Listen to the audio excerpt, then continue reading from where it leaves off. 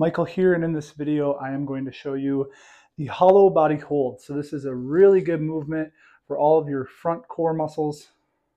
Your rectus abdominis, even your transverse abdominis are going to be activated through this.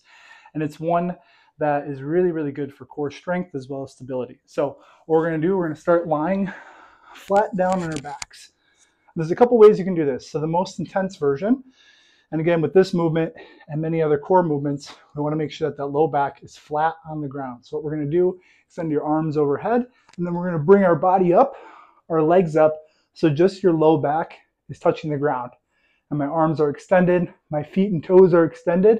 Now, if this is too much, you can bring your hands in like this as well. It makes it a little bit easier, but really focusing on that core, doing the majority of the work. You don't want to feel strain in your neck or shoulders, and that is the hollow body hold.